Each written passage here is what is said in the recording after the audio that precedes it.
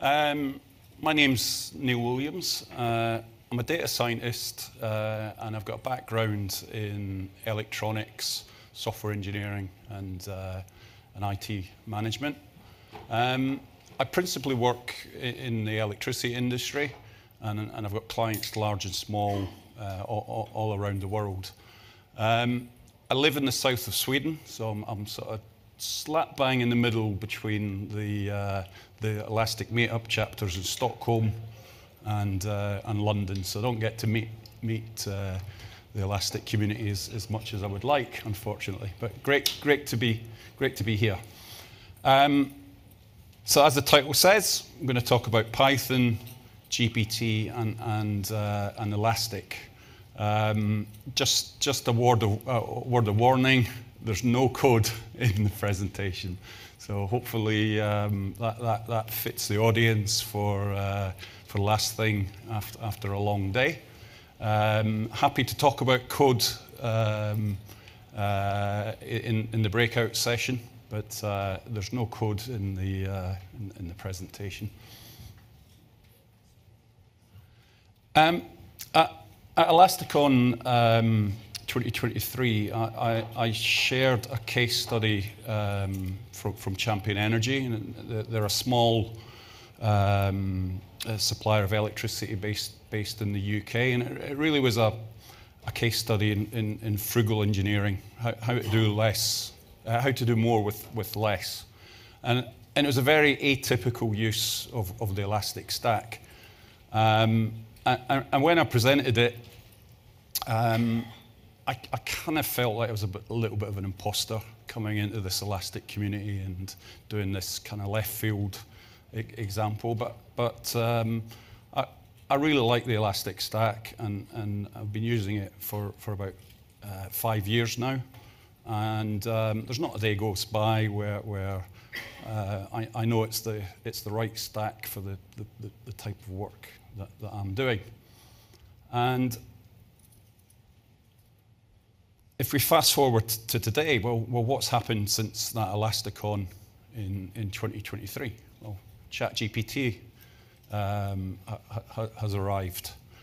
And ChatGPT is rooted in data science, and think of this whole revolution like the tree on the screen.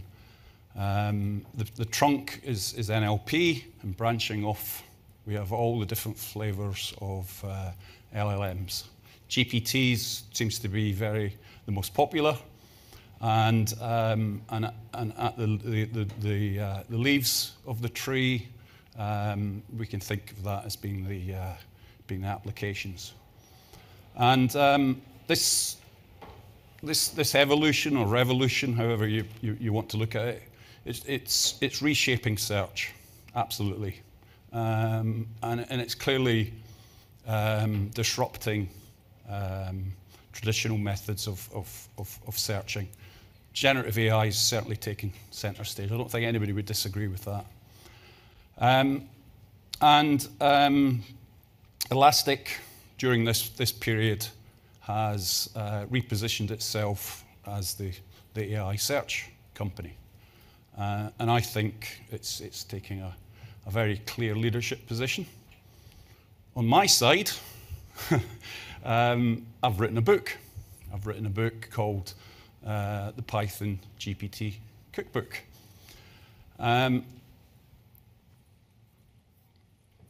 So I like to think it's a guide for the enlightened. There's 15 chapters, 73 recipes, lots of Python code in there. But as I said earlier, I'm not going through code in the presentation. It ranges in topics from prompt engineering through data science to enterprise IT.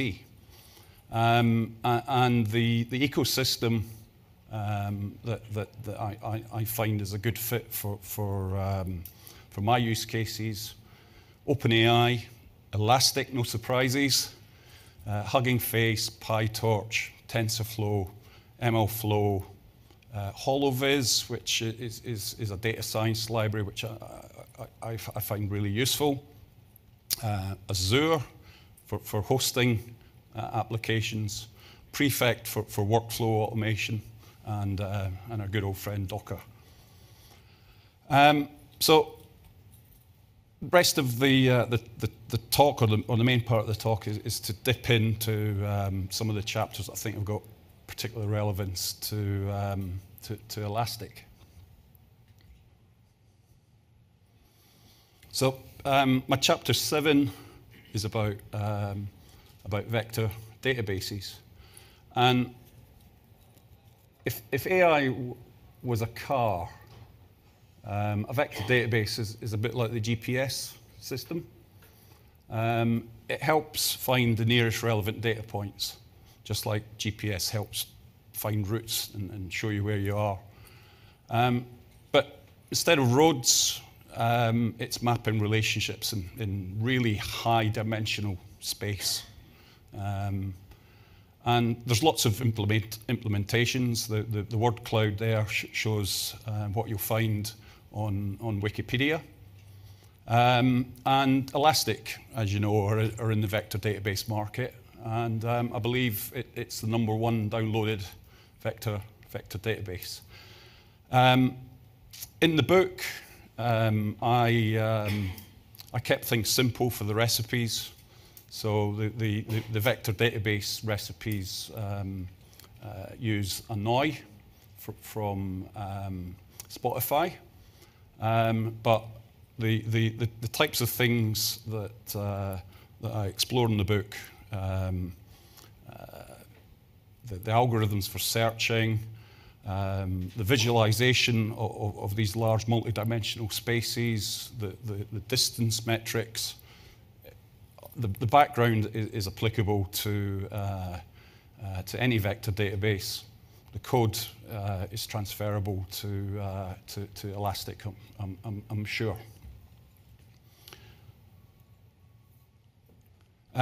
Chapter 10, I look at enterprise GPT, and my field for enterprise GPT is it's centered on the RAG model, and we know how Elastic is positioning itself with its relevance engine to be an important component of the RAG model.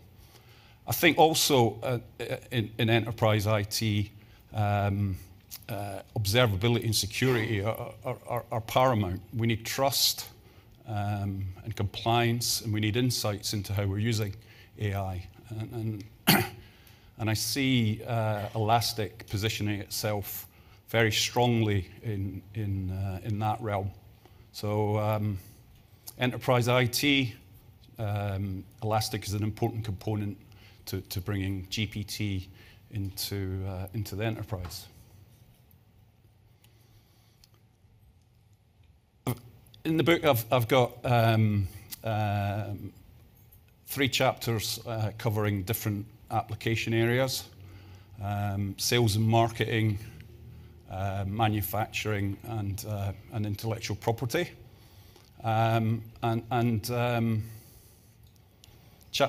Chapter 12, particularly on intellectual property, I've found, looking at thought leadership in the legal profession of what is the impact of AI. We see clearly that it's going to create new casework challenges for lawyers. It's also going to automate the legacy processes, and it's going to develop. It's new business models are going to emerge for legal practices. And there's a lot being said by this gentleman, Richard Susskind, about AI and technology in the legal profession. He's got a new book coming out this spring, How to Think About AI, a guide for the perplexed. I don't think there's going to be any code in that book, but I think what Richard Susskind gives us is a perspective of how to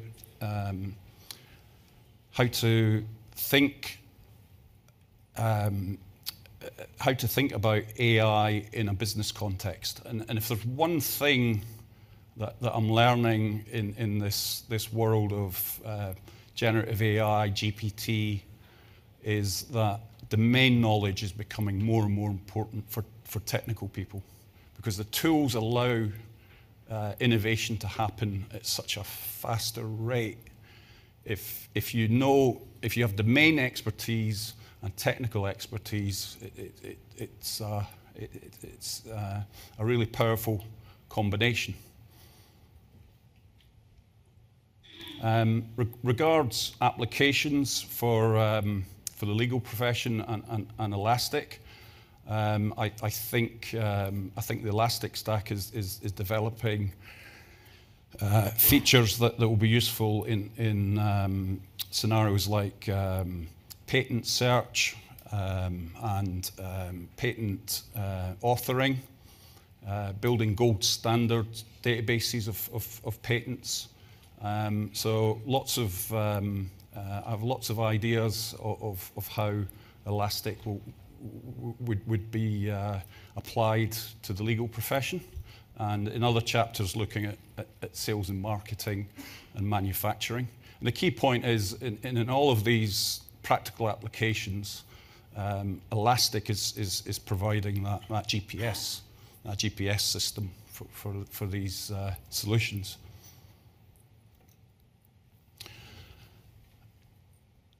Not content with writing 15 chapters about Python and GPT, I've written a bonus chapter about how to write a book with GPT. So quite an interesting meta thing going on there, writing about GPT with GPT. Very much streamlining the workflow. ChatGPT, great search assistant, but creating a lot of data. Trying to do a retrospective on conversations that I had with a research assistant 6 months ago, really difficult. Elasticsearch came to the rescue for me. I extracted my chat history out of ChatGPT, and I've indexed it in Elastic, and I get insights around conversations that I remember having with ChatGPT many months ago. I can't find those conversations going through the user interface, but with the help of Elastic, it gives me that perspective.